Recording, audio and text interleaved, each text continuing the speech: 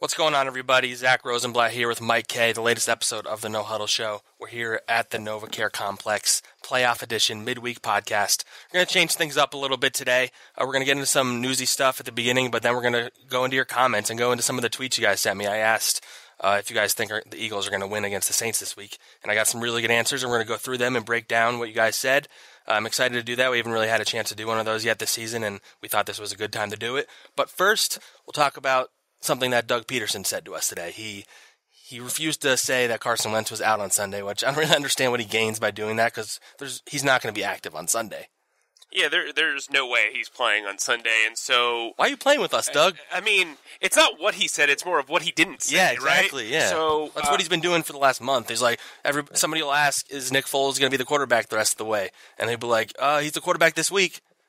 Yeah, I mean, I think it's interesting because when you look at this whole thing, you're playing with four cornerbacks. You don't have the numbers in certain areas where you would like them. And if this he was given a 3-month timetable. It's not like he was, he's week to week.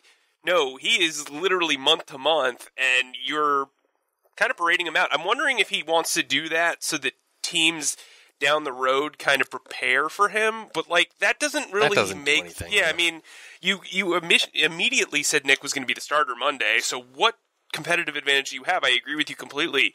Doesn't make a lot of sense. I'm not sure it really helps matters, but you've kept him on the active roster. You're not putting him on IR. I don't know. Maybe it's a relationship thing that they're working on with Wentz because he is the future of this franchise. Yeah, I mean, the one scenario I'm curious how it would play out is if Nick were to suffer like an injury and the Eagles won and they had a game next week and Nick couldn't go. I wonder if Carson Wentz is the guy they would start, or if they would go, Nate Sudfeld, and they maybe keep Carson Wentz active as like an emergency backup. That's the one reason maybe I could understand how they're handling this, but it still just seems really weird.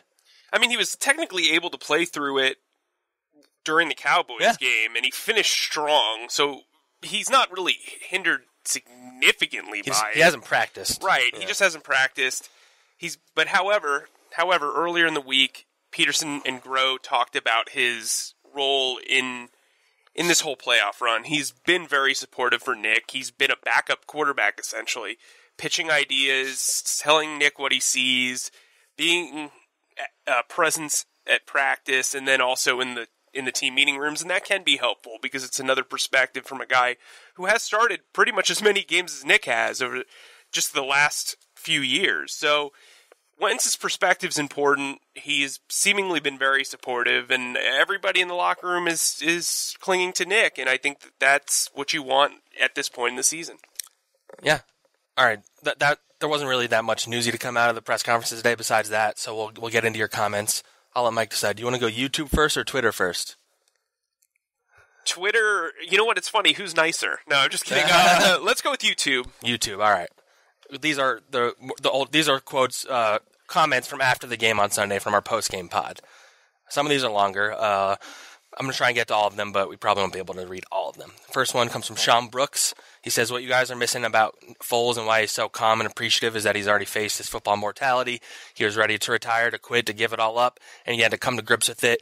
Then he got a new lease on life, so he brings that maturity and understanding to the players individually and the team collectively. That's why he fits into Pederson's. We just want to be 1-0 at the end of the game, and why he's earned the respect of his coaches and teammates. The team respects Carson as an athlete, but they respect Nick as a man, and so they play hard for him. I mean, I don't really see anything to disagree with in there. Yeah, and I don't think it's that we... I don't think we've missed it. We've said that, I feel like. Yeah, I think we've said that every other week. Come on, Sean. Yeah. Come on, Sean. No, but we completely agree with you. I do think Nick has perspective that other athletes and other quarterbacks don't have. And I think... His journey is remarkable. Right, yeah. And, he's a guy that could retire at any point because you look at the career he's had, it's unrivaled. And I think... Sean's exactly right. You bring this presence about you where I know something's bigger than football here. I understand that, this is a big pressure situation in my career. It's not a big pressure situation for my life. And I think that brings a sense of calmness to everyone. It gives other people perspective. It rubs off. And I think, I do think guys play hard for Nick. I do. I think that that's a legitimate thing. And I think Lane Johnson might have been the one I heard say it, or Kelsey or something, how they trusted in him last year, like you saw them rally around him, but because last year happened, it's almost like worked even better this year, weirdly, because he's not just a typical backup. Like, that's just the reality. So if Nick Foles is maybe if Nate Sudfeld comes in, I'm sure they would be confident in him. Everybody's talked really highly of him, but it's a different thing than Nick Foles, where you have this background with him, not only from last year, but from his 2013, even 2014, before he started getting hurt. And these guys just all believe in him, and there's no reason not to. But do guys go to Sixers games with Nick Foles? That's my ultimate question. Who was it that was with Cam? Alshon. Yeah, Nate. I thought it was Nate Sudfeld, wasn't it? No, Nate Sudfeld. That's what I meant. Nate Sudfeld and Alshon Jeffrey. What a pairing. Yeah. What a pairing. All right, let's move on to the next one. All right, the next one, we got Ted Stranix. This one's pretty funny more than anything. He says, sometimes you got to wonder if God loves the Eagles more than any other team. He loves Nick Foles. No comment. We're not a religious podcast. This one is more critical of us, but I thought we should say it. Marie DeBooth, who comments on our YouTube videos a lot, and we appreciate that. She said, please stop talking over Michael Kaye. There are points I wanted to hear his perspective on. Your jokes and laugh are not why people tune in, Zach. Throughout my whole life, I had people tell me about how annoying my laugh is, so you're not the first one to say that. But as for the talking over thing, I'm working on it. Mike and I have been trying to get myself better at that. My biggest takeaway from the comment, and Maria, I appreciate that you want to hear my perspective, is that you called me Michael Kaye. Only my grandmother calls me Michael. So Michael? You know what? Clearly, we're payback from way back, and I appreciate you sticking up for me because Zach is such a monster. But I like to think you spelled my name wrong in your comment on purpose to spite me there, and I understand why you did that. You know what? I'll allow it. Mike will allow it. All right. I apologize if I'm pronouncing your usernames wrong, by the way, guys, but this is from Vulpix Tricks with a Z. Can you guys talk about how annoying it is when Chris Collinsworth does Eagles games? Because you can tell how much excitement he gets whenever Eagles make a mistake. He hates the Eagles. It's just weird. Maybe this is a hot take, but I don't hate Chris Collinsworth as much as everybody else does. He says some things sometimes where you're like, all right, stop talking, Chris. But I think he brings some insight, and he's kind of the godfather of Pro Football Focus, so I don't know. I can see why he's annoying, and we don't watch the games while we're there. We watch them. we watch the games while we're there. We don't watch them on TV while we're there, so we don't really hear what he's saying. But I don't mind him as much as like Jason Witten. Yeah, I mean, I think since he became the godfather of Pro Football Focus, it's been a little bit harder to listen to him. But that said, I do think the alternatives are much worse outside of maybe Tony Romo and Nate Burleson. So again, you know, he's the guy that brings the color to the games, and I actually think he's, you know, I'm indifferent to him pretty much. I do like the slide in. That's like my favorite thing. That video of the bar just like going insane, it was like one of the best videos of the last year. That cracked me up so much.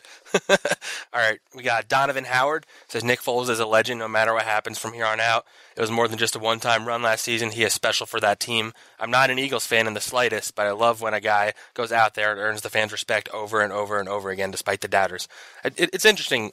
I feel like Foles is one of those like universally liked guys around the like. They're fans from other teams who I don't see them saying bad things about him, and it's pretty rare that players get to that point. Like Drew Brees is another guy like that. Nobody ever says a bad thing about Drew Brees. And Nick Foles is interesting because he's like we've talked about, he's never been a starter for a full season before, and like he's what I mean. At the beginning of the season, he was one of the top 10 best sold athletes in terms of memorabilia. NFL players in terms of memorabilia. Like that's just remarkable. I think maybe I'll get some blowback for this, but I think there's a very Tim Tebow-esque aspect to him. You know, he's less polarizing, I would say. Less polarizing because I don't think he forces his faith on anyone. Yeah. If you ask him about it, he'll say it. Yeah, he'll talk about it. But I'm not talking about the faith thing. I'm talking about being just an overall stand-up guy, very few flaws as a person. And those flaws that he does have, he's very open with. He's a leader of guys, and I think guys gravitate towards him. I think those are attributes that Tebow had at the University of Florida, in Denver as well. And I think Nick kind of, you know, his run and what he had to say after winning the Super Bowl kind of put him in a place where people could relate to him and also admire him. And I think Nick will carry that throughout his career. Yep. I agree. And so this next one made me laugh, and I brought it up to you. There was one point in the podcast where you said a word wrong like twice in a row, and I didn't want to cut you off. Maybe we could just flow right through it. But you said interpret instead of interpret, and Daniel Timms was the one who pointed that out. He said interpret. LOL. I know it's a toughie. Interpret. That's just a Mike brain fart. He has one of those every now and then. Yeah, words no good. Words no good. He went to the Derek Zoolander School for kids who can't read good and want to do other stuff good too. It was very tight. It felt like all my classmates were ants. Oh boy. All right.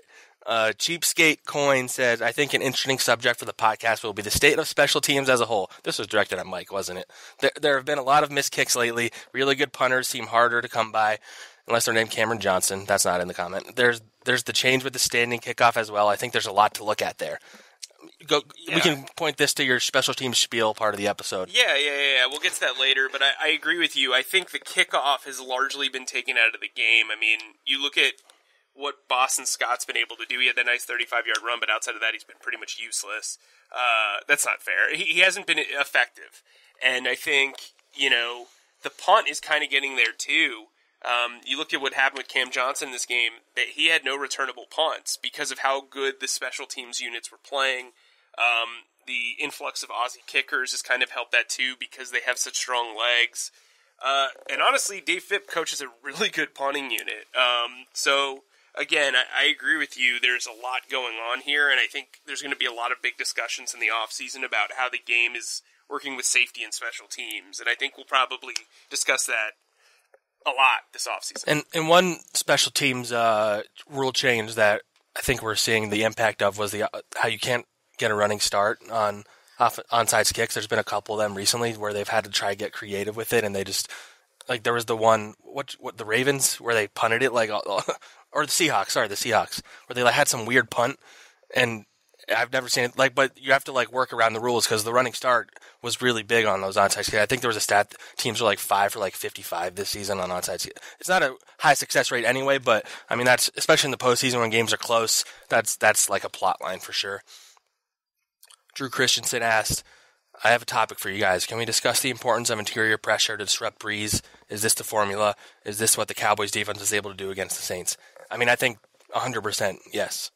So I've always subscribed to the idea of interior pressure is more valuable than exterior pressure because when you can get a pocket passer, I mean, I'm not trying to marginalize Drew Brees. Drew Brees has got very good pocket mobility, but when you have a pocket passer, especially a short one, and you're able to take away the pocket from him because you're collapsing it from inside and he can't step up, yeah, that's going to force some bad throws. You've actually seen it with Nick Foles at times where he's made a couple of his interceptions through this streak have been because he didn't have the pocket, the interior collapsed, and he made a bad throw.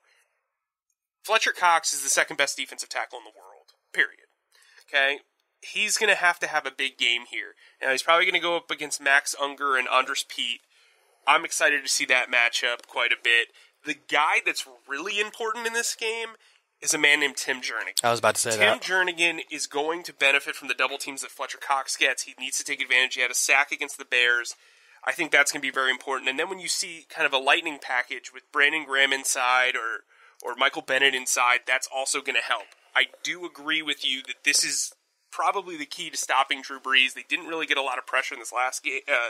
The first game, I think Josh Sweat touched him once. At that point, Bennett wasn't in his hot streak yet either. Yeah, and Cox had cooled down a little bit as well. So I think, the defensive lines played a lot better. As you saw, Pro Football Focus had ranked the Eagles front seven as the top front seven in the league. I'm not sure I agree with that just because of the linebackers, but Fletcher Cox is on a killer role. He was dominant against the Bears. He was dominant against Washington. He had a good game against Houston. Michael Bennett, when he's not creating stupid penalties from getting in arguments with Kyle Long, is a great player still. Chris Long, I think, could actually have a really good game in this one because I think he does a really good job of stunting. You're going to want to have a bunch of stunts in this game. The wide nine is built to be able to accomplish that. I think the Eagles will have the advantage there. They have the better defensive line of the two teams. And while the Saints' offensive line is pretty good, Fletcher Cox is better than everyone. He's ridiculous. Another guy you didn't mention, who was kind of a hero of the last game, Trayvon Hester, who's played pretty well. He doesn't get as many snaps. It seems like Jernigan's finally going upwards. I think he had the second most out of the defensive tackle group.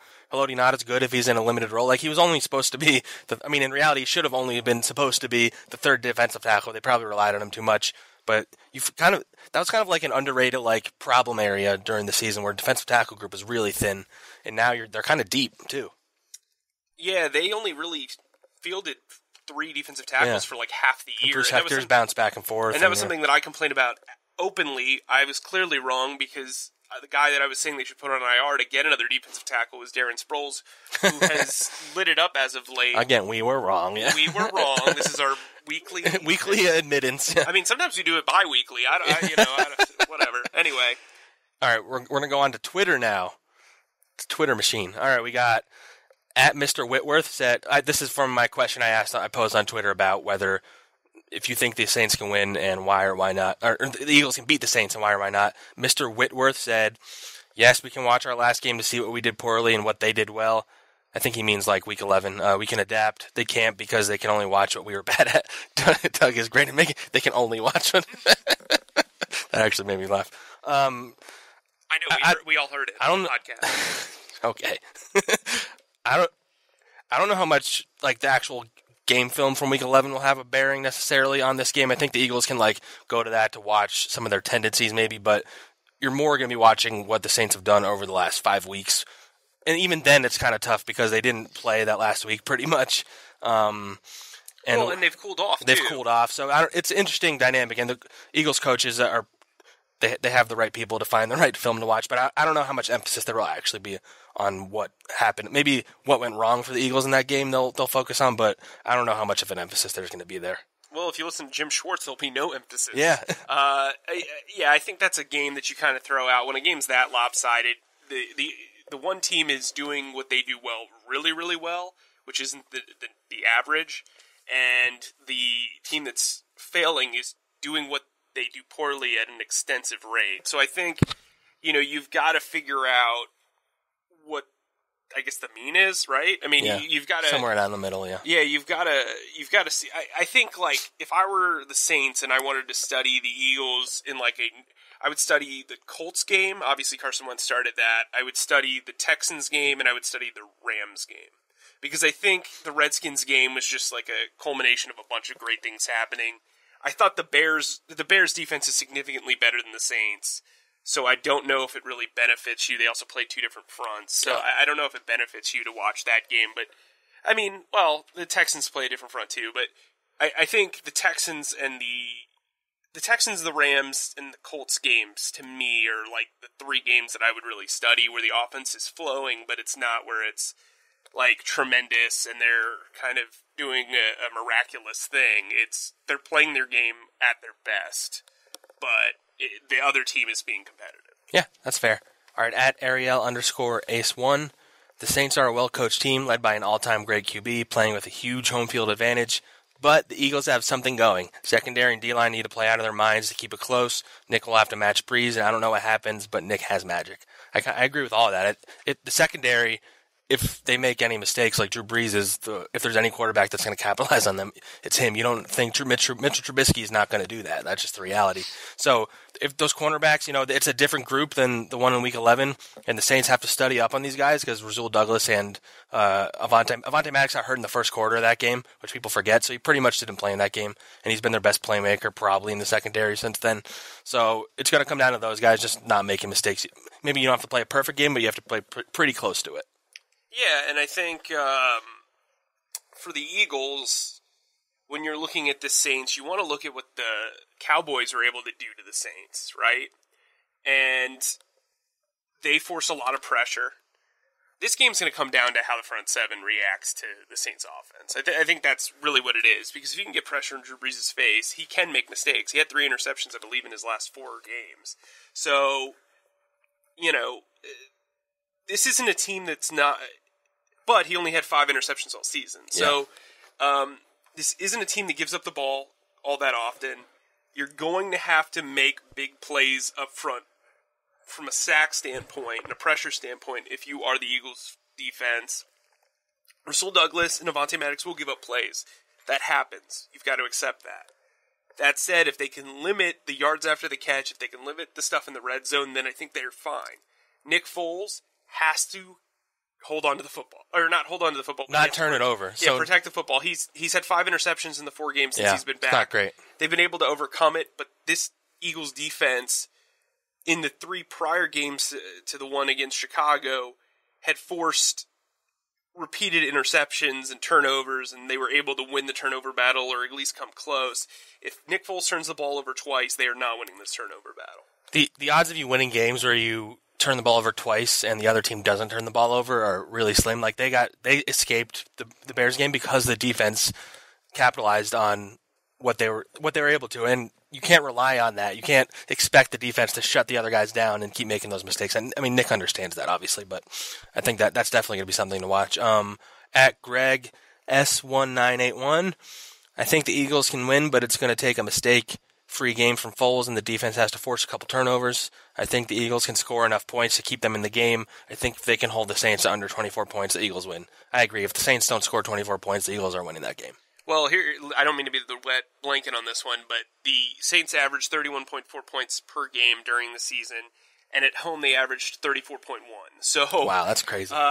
It's going to not be it won't be an easy task. We know from going to the Superdome this year, it's an extremely tough place to play, and when the Saints have a rhythm, they can explode. They're more likely to score 40 points than any other team in the league, and they are the best team in the NFC. So. I mean, they're probably the Super Bowl favorite right now. So yeah, I would think so. All right, we got at KWill44. It'll be a close game. The regular season game doesn't matter. In fact, it only adds motivation for the Birds and makes the Saints overconfident. Probably going to come down to the last possession. Birds D playing out of their minds, and then he had 3 popcorn emojis in a row. So he got his popcorn ready. I like popcorn. But I haven't decided what I'm going to predict on this game yet.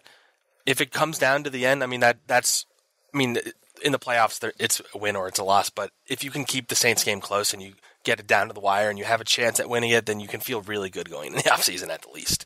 Yeah, I mean, I think there's a lot you can feel good about with right now. But Doug Pederson has made it very clear. I wrote about this earlier.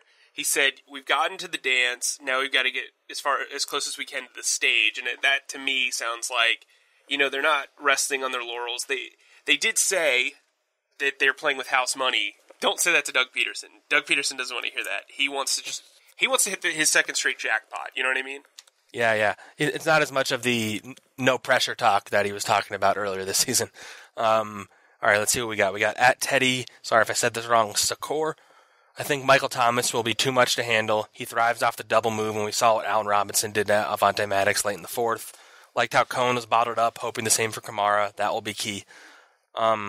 Yeah, Michael Thomas is a big concern, but I view that as like we've talked about how they defended Julio Jones earlier in the season, where they allowed him to get 150 yards on 12 catches, but he didn't score a touchdown and he didn't get any huge plays. You can kind of do the same thing with Michael Thomas. He's a similarly skilled receiver, probably. He might be the best receiver in the NFL. He has a case as a top 3 at the least. And they're going to go to him a lot. Yeah. He led the league in catches. He's a guy that if Drew Brees is pressured, he's going to go to him, which gives you an opportunity if you have a safety to kind of key in on Thomas. And I don't think their other receivers are. I mean, Drew Brees makes their other guys look better than they actually are. They had some random dudes scoring touchdowns against the Eagles that day.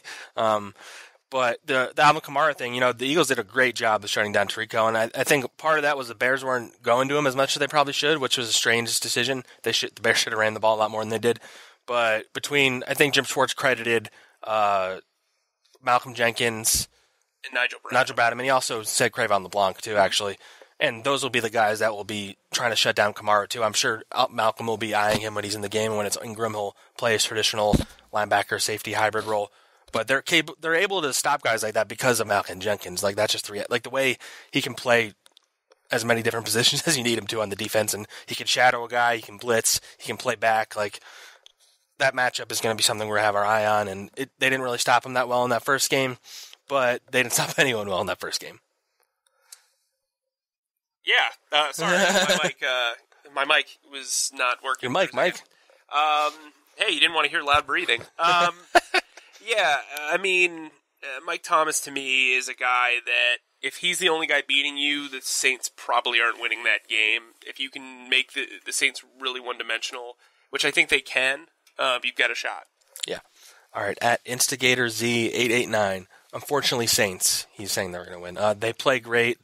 Breeze never lost a playoff game there. Most of all our D/secondary and linebackers in particular struggle mightily with quarterbacks that read defenses and get the ball out quick. It would be the biggest Eagles upset of all time, IMO. I don't know about that, but look, it's different in the playoffs. You've got a team with a ton of playoff experience. I don't think this is going to be as lopsided. I think the Saints will win this game. I'll come out right and say it, but I do think it's going to be a lot closer than most of the national media wants. Well, the thing you said about quarterbacks getting the ball out, which quarterbacks have they played that get the ball out that quickly? I'm trying to even think, because I know Deshaun Watson kind of makes things happen later in the clock. The Rams tried to get it out quickly with the Goff, but it wasn't really working that day. Trying to think. Breeze destroyed them, obviously. Kirk Cousins got the ball out quickly. He played pretty well against them. Down the stretch, Cam Newton did. Marcus Mariota did. Okay.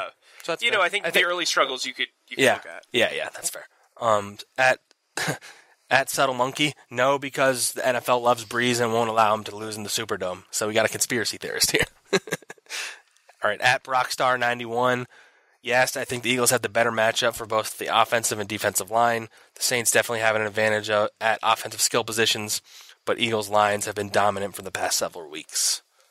What do you got? Yeah, if you're a believer that if you win the trenches, you're going to win the game, the Eagles probably do have the upside in that arena. Cameron Jordan's very good. Their offensive line is very good, but pound for pound, I would say the Eagles. I think the offensive lines are kind of a push. Yeah, the Saints' offensive line is really good, but the defensive line is definitely better for the Eagles. Yeah. All right, we got at the Johnny Mop. No, because as we learned last year, the bye and home field together is important, maybe most important, but it'll be a much more competitive game coming down to a late defensive stand by the Saints. He's right. Like the week off and the home field advantage is obviously huge, especially when you have the crowd the Saints have. But I think like an underrated factor that people aren't maybe talking about as much is that the Saints haven't played in 2 weeks. They haven't played their starters pretty much in 3 weeks. Breeze didn't play in week 17. And they were, like you said, they were a little rusty at the end of the season. So I'm curious to see how they look at the beginning of that game. I think we'll know pretty quickly what kind of Saints they're dealing with. If the Saints come out slow, then I agree it's going to come down to the end. If the Saints come out and score first and the Eagles are playing from behind, it could get out of hand. Yeah, the Eagles have to control the clock. They have to be able to run the football very well, and they have to be able to start off fast. You can't settle for field goals against this team. Field goals are not going to cut it. But I agree, I think it'll come down to the wire. All right, we got at Hashzilla. I don't think Drew Brees has been as sharp as he was mid-season. Possibly longer seasons can wear on a man of his age. Just making fun of an old man. That's not cool. At Mike Shemesh, the Eagles can win if they protect Foles, minimize mistakes, and capitalize with touchdowns on scoring drives. #analysis. Brees is less likely to leave points off the board, so no drive-killing interceptions or defense dropping interceptions also helps. We've talked about pretty much all that, but the defense dropping interceptions thing, that's kind of like a low-key good point because they've dealt with that quite a few times this year, and it didn't really come back to bite them at all. Maybe besides the Camus Grugier-Hill one against the Cowboys that first time. But Trey Sullivan dropped one last week. Najee Bradham is famous for dropping them. They can't have that. You can't give away easy turnovers. At Donald C58, they have a chance. As a betting person, I would take the points. As to pick the game, I would take the Saints. Drew Brees is a great quarterback, and I'm not completely convinced that our defense will be able to stop him. That's all fair. I think the line was 8 points the last time I checked. I'd do Eagles +8. Oh yeah.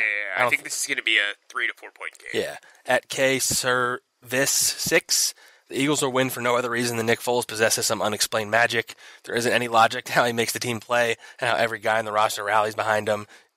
I'm not going to say the last part of that tweet. You guys can probably guess what it's about. But what was I going to say? So the reality is the Saints have a better roster. They're probably the more talented team. And the only reason anybody's picking the Eagles is because they have that intangible and they have the Nick Foles thing. And you're just banking on that continuing and not betting against Foles. But the reality is there's no reason to bet against the Saints other than the fact that the Eagles have the Foles factor. Yeah, and previous history of being underdogs and so on and so forth. But that's something. It's all like intangible stuff. It's not like on-field stuff necessarily. Right, I agree. It's he's got a lot of intangibles. All right, at MDING Philly, number 1, Eagles were at their lowest point and Saints at their peak in Week 11. Number 2, Eagles' offensive, defensive lines are healthy and rolling. Number 3, Golden Tate is now a factor in the offense. Number 4, hard to beat teams twice. Number 5, Kamara and Ingram calling Eagles fraudulent champs and running up the scoreboard in all capital letters. Yes, these are all good points. The Saints certainly haven't played the same way as they did that week. Since then, the Eagles have played their best.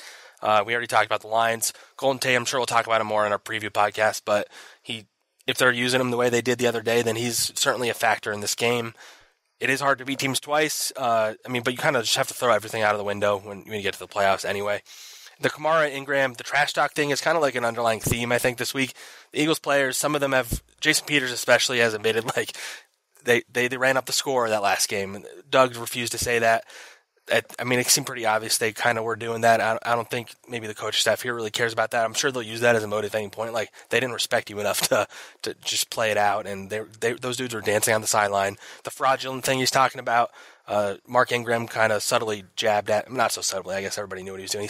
They started the ski mask thing. They were doing it before the Eagles were. I don't know if the Eagles got that idea from them, but he referred to people doing the ski mask thing as fraudulence, which is a shot at them. And then before the season, Alvin Kamara said the Eagles would have beat the bleep out of the Eagles in the playoffs last year. The Saints would have beat the Saints would have beat the bleep out of but instead they lost the Vikings. So I actually would have paid to see like a Madden style, like Eagles versus Eagles, who would win who would beat the Eagles between the Eagles and the Eagles? Yeah, I mean, if they were wearing their all-white uniforms this year, it would be the all-white uniform team. Yeah, whoever was in the all-white. What I will say to that is, I don't believe in bulletin board material, and I know a lot of players that don't. I think I think it's overblown for sure. It's overblown. It's more of like a fun week up thing. I do think the Saints would have been a bad matchup for the Eagles last year. That said, what happened. Yeah. They're clear. If woulda, coulda, shoulda. Right. They've made the playoffs, won a playoff game in their second year in their follow-up year as champions. They're no longer should be considered fraudulent. This team clearly has a very good coaching staff, a very good slew of depth, and Nick Foles is banana pants, kind of. I'm sure I shouldn't have said that. I'm sure somebody's going to take that another way. But anyway, look, this team is very talented. They deserve to be here after the 4-game winning streak they've been on. And you know what? Maybe it'll extend to 5. All right, let's see. Let's skip ahead a little bit here because we're running long. All right, we got at @ZipSquad_Jihad. He said, yes, I think the defensive backfield isn't a bunch of substitute PE teachers pulled off the street. And I think Schwartz will present different looks to the Saints offense. The offensive line is also healthy, 27-24 Eagles. That we've mentioned it a few times. We'll probably mention it again on Friday. Like, players they were putting out there in Week 11, just weren't ready. LeBlanc had been on the team. I think that was the week he joined, right? Or maybe the week after. Devontae Bosby and Shannon Sullivan received the bulk of the snaps after Maddox went down. I think Douglas was in that game. I don't know how much he played. He wasn't playing safety that game. He played in the game, but he was injured during the game. Yeah. Oh, yeah. He was one of the because he missed the week after that or something. Mm-hmm. But yeah, he played. He just missed all of practice, I believe. He was hurt. Yeah, he was hurt. I will agree with that. They are not. They're not substitute PE teachers got off the street. You know what? Is that a shot at DeAndre Carter? Yeah, I don't know. I don't know. Whatever. I got nothing. Never mind. That was funny. That made me laugh, as you guys heard. Let's see. We'll end on this one. At number 2, All-Ender. I think they have a lot of motivation with some of the bulletin board material. They have an actual secondary now. A lot of shots at Devontae Bosby today. And a lot of players are playing their best ball right now compared to them when they were playing their worst back in Week 11. All right, we can end on that tweet. Any parting words before we go? Well, no, I don't. Well, you know what? What I'll say is this. This team, coming into the Bears game, felt so relaxed and so calm and so put together that you and I kind of, I don't know about if you felt it all the way, but I definitely felt going into that game that there was no way they were going to lose that game. Which game? The Bears game. I just felt it. I turned to a few other writers and was like, there's no way they're losing this game. If I get that feeling again, maybe my pick changes a little bit, but as of right now, I think the Saints are going to win this game in a close one. Yeah, this is one I'm waiting to make my pick until I have to turn in our pick story, which is tomorrow. So you guys will know by then. Thanks for listening. I really enjoyed doing this. If you guys keep writing us comments, and we'll do some more Twitter polls, we can do this more often, especially during the off season. But maybe the off season won't be starting just yet. We'll know this week. We'll have our preview pod for you guys on Friday. Make sure you subscribe if you aren't already. And thanks for listening.